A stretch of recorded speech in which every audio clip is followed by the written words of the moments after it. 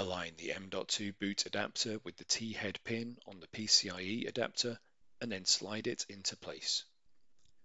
Fasten the captive screw on the M.2 boot adapter.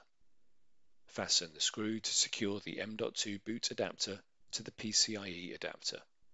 Connect both cables. Fasten the screw that secures the signal cable to the M.2 boot adapter. Install the M.2 drives on the M.2 boot adapter.